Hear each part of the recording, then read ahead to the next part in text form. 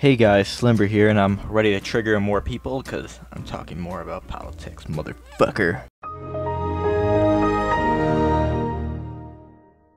So, James Comey, I believe it's pronounced Comey, Jim Comey, James Comey, former FBI director. Today, he basically spoke about Russia's involvement in Trump's actions. So, okay. Russia's involvement in the US election. He said that he has, without no doubt, and I'll link the video in below, that he has no doubt that Russia was involved in the fucking election. This motherfucker is the FBI director. He has no doubt. The FBI director. And not only that, but this motherfucker's a Republican himself. Well, okay, he's a former Republican. He's independent now, but... So he's probably not gonna side with Democrats, usually. So... I take this man's word over Trump's. Because a lot of the stuff Trump said, sounded like something Trump would do if you look into him and what a lot of people have said about him in the past, not even now. Like from the fucking 70s and the 60s onwards. This motherfucker, it sounds exactly like Trump. This motherfucker told him, I hope you drop the investigation on Flynn, Michael Flynn, who was the former attorney general who got caught with having ties to Russia. Now,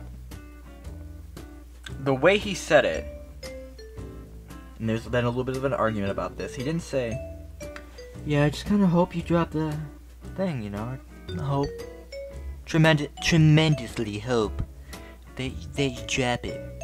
This motherfucker said, I hope tremendously that you drop it, I hope. Do you see it was kind of like a different tone in there. It's not, yeah, I hope you drop it. I hope you drop it. That's my horrible Trump impersonation. I hope you drop it. But then you switch to, I hope you drop it. Tremendously. Tremendous.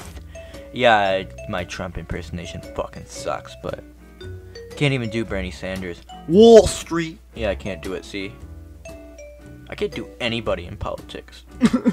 But, I mean, like, you see a difference there? And the Russia thing is not really a surprise. It kind of seemed obvious with Trump, you know, being kind of supportive of Russia in the election, and it's not too surprising. And when I was watching the thing, you know, a lot of the senators were saying this could easily happen on the Republican side. And this isn't an issue of Republican versus Democrats. This is an issue with American security. United States security.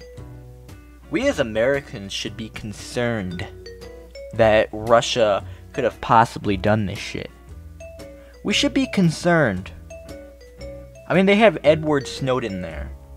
So I'm sure he probably had something to do with it. I don't know. What do you guys think? Leave a like, leave a comment, Slimber out.